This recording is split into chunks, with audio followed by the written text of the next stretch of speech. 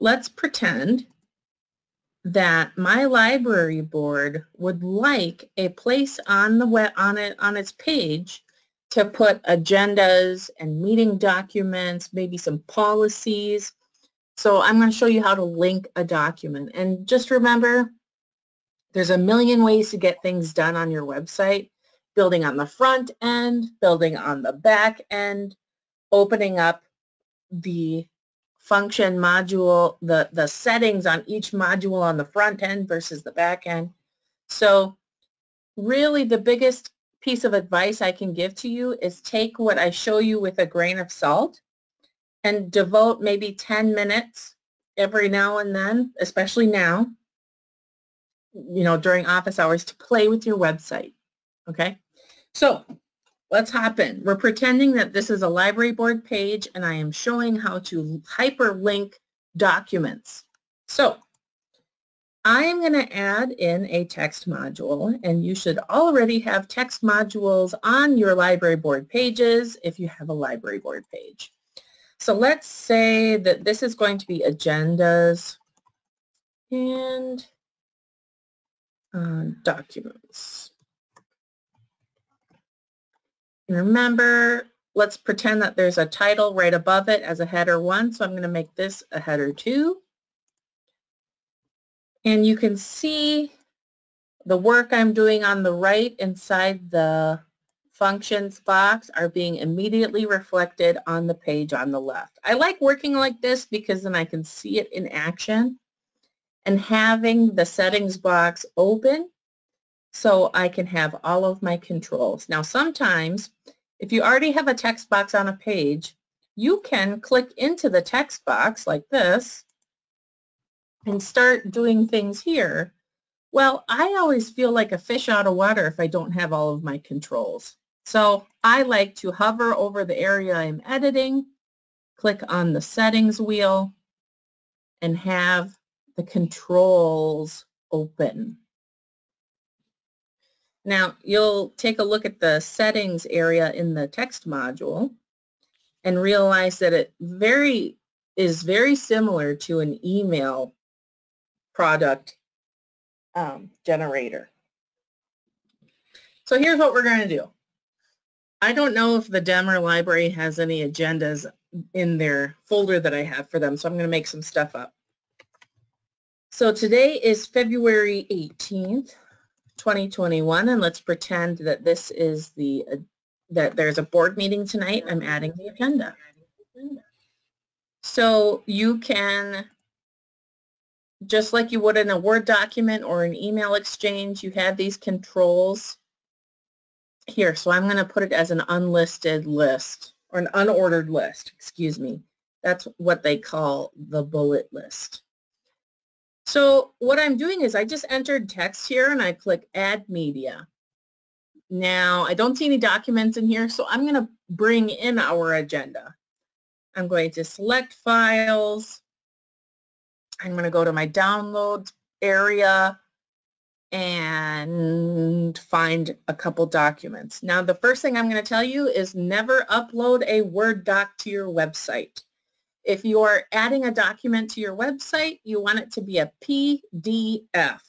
The reason being, it's very easy to download a Word document and change it at will. But if you're putting an agenda on your website, you need to have it as a PDF so that it can't be manipulated when it's downloaded. So let's see here. Here's some library minutes, and it's a PDF. If I hover over the file, it'll tell you it's a PDF, or if the title is short enough of the document, it will show the file type at the end. And I'm going to click Open. Now remember, it's really important to give something a title, so what I'm going to do is give it a title.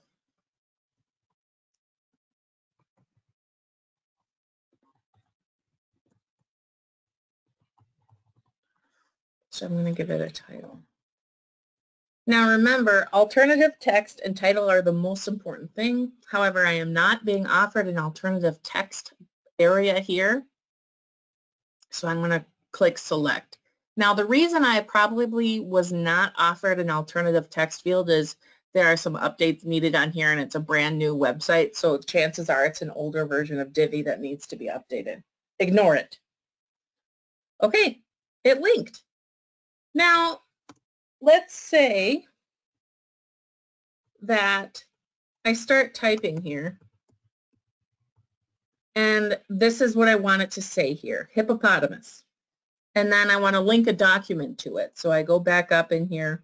This is the document I want to link to it. This is the title of the document. I hit select. Hey, it changed my hippopotamus to February 18th. So what you can do is highlight it and click the Insert Edit Link, and the text to display is what you would change. So maybe you put the title of the document here and click here, which I don't like, but we're going to use it as that. You can also choose for a document to open up on a new tab on your screen or have it replace the browser that is open. If it's an attachment to a page, like an agenda that will take it away from the website, I always do a new window. Gina knows what I'm talking about. I'm going to click Save. So now we have two things linked to the website. So when I click Save and I exit the Visual Builder and I scroll down, we're pretending that we're on a library board page, and here's the area where we're adding agendas and documents. You can see the one where I added it as its title name, and another one where I changed the text that displays to say whatever I want. And when I clicked on it, it popped up a new screen here. See that? It did not take, the first one I did not change, so it took me off of the website. Darn it. But here, I can click on the second one that I set to bring up a new tab, so I'm not taken away from the web page. Now, why do I not like the terminology click here? Standard website practice is to link to text rather than saying, this is the text's name and click here. And that's because with the development of the growth or the maturation of the internet, this practice has gone away. So if I want to point you to a resource, I'm talking about that resource already, so why wouldn't I hyperlink the name of the resource? And here's an example. So did you know that you can find all website office hour dates and meeting links on the WVLS calendar? So here, I'm obviously wanting them to go to the WVLS calendar. I'm going to say go to the WVLS calendar. Then I'm going to go to WVLS.org. I'm going to head over to the calendar and steal the page name or the URL. So then if I wanted to hyperlink to an actual text, then I highlight the words I want. I click Insert or Edit Link. I paste in the URL and I say I want it to open a new window. Remember, you want to keep it on your home. You want to keep one window open of your website and open up a new tab of the other desired page. The other thing I want to, and I'm just building this website now, so it's very rough, but the one thing I want to point out is there needs to be contrast if you have a hyperlink. Okay, so if you hover over text and it's linked, you get the clickable mouse icon. However, there's not too much contrast here, right?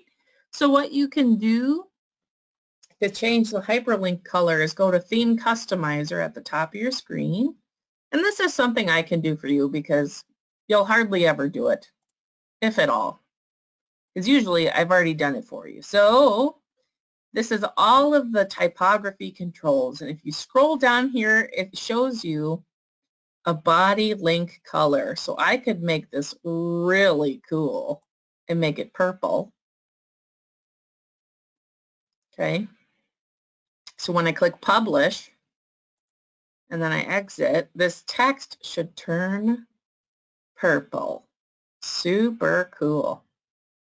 Now, if that doesn't go with your color scheme, you could change it to something else. So I'll show you that again. I clicked theme. I hovered over the name of my library up on the top left. I went down to theme customizer. And then I will scroll down to general settings, typography, and find body link color. Right now it's purple, but I think it'd be fun to try a burnt orange. So let's see that. The other way you could super differentiate and denote a hyperlink in your text is to bold it if there's not enough contrast, but I feel like there is here. So, are you guys feeling satisfied with that quick run through? Are you ready to move on to donations? I see some head nods. Perfect. I see a yup. Awesome. Okay. Gina, were you satisfied by that run through there of your question for the click here? Yeah, I've heard you talk about it before, and it interests me, and I want to get better at doing that, especially in emails and newsletters and things. Right. And sometimes it's appropriate to have it fully linked out, have the actual link in there, but that's very rare. Click here is very rare. I could show you an example, but it's a tender subject right now, so I'll try and find another example